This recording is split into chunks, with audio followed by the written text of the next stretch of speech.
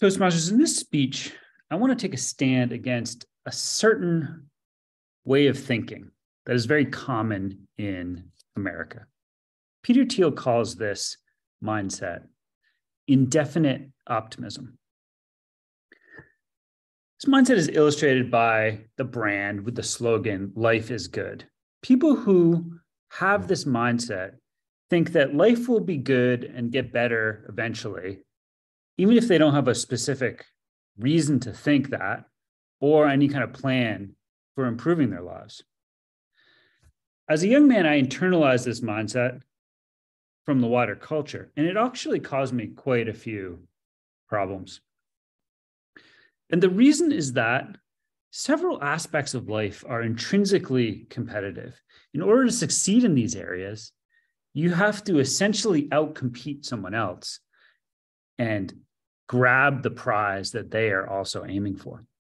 I want to talk about some experiences I've had in some areas of life that have this quality. The first is very simple: housing. We all know that California has been in a housing crisis for decades.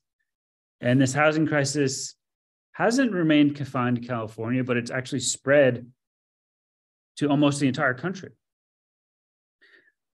The main factor here is that local governments have the power to restrict housing construction, and they often do so to benefit the current homeowners. I think we would all agree that having a nice place to live in a decent neighborhood is an important part of the good life. But reasonable, spacious homes in desirable neighborhoods are quite scarce. So you're going to have to compete with many other people to get that. Heather and I actually spent quite some time looking for houses in the Bay Area. We would have experiences where we would go to an open house for a small 1 or 2 bedroom home that was selling for $1 million or more. And there would be dozens of people coming to this open house to see it. And it gave us this very palpable sense that in order to obtain this prize that would make us significantly happier, we'd have to push out someone else, edge them out of the housing competition. The second area of life is romance. When I was in college, I had a crush on Natalie Portman. And she actually went to Harvard. So I saw her walking around the campus every now and then. Now, of course, Natalie Portman is way out of my league. That's the reality. Natalie's going to date guys who are actors or professional athletes or just really rich. But I felt like the universe was taunting me a little bit because it was showing me this dream girl of mine that was just way out of my league. A little bit later, I used online dating apps. And I'm sure, well, maybe none of you have had this experience, but if you're a guy and you're on an online dating service, you have this terrible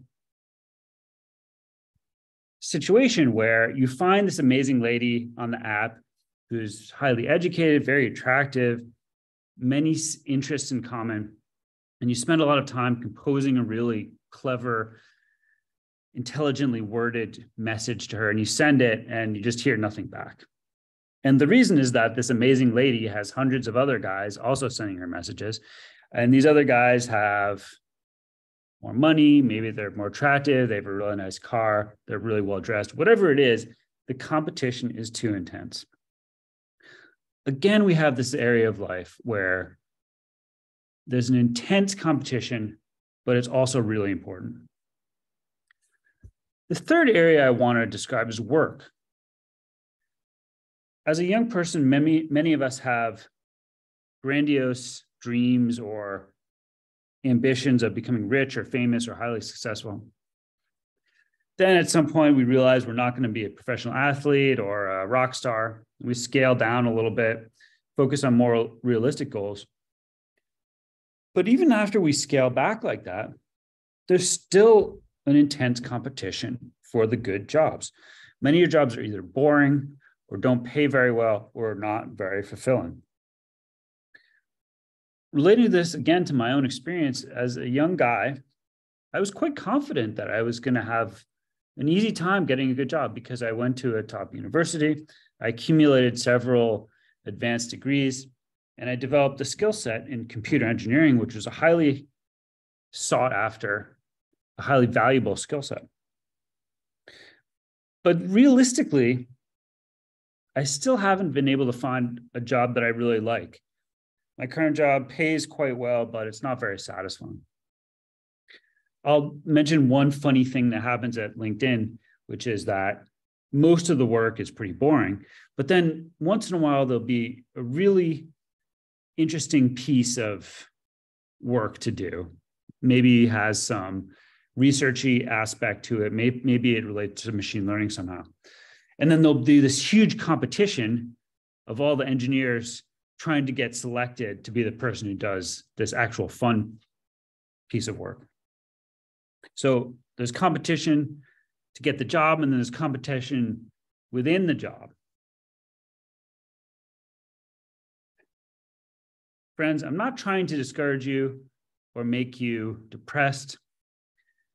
The way to avoid indefinite optimism is definite optimism. This means you need to have a serious attitude towards the challenges and the struggles of life, the competitions of life. If you sit back and wait passively for good things to happen to you, you're going to be disappointed. Instead, you should make a plan, you should make a strategy, and you should become very serious about pursuing that strategy with determination and creativity. Thanks very much.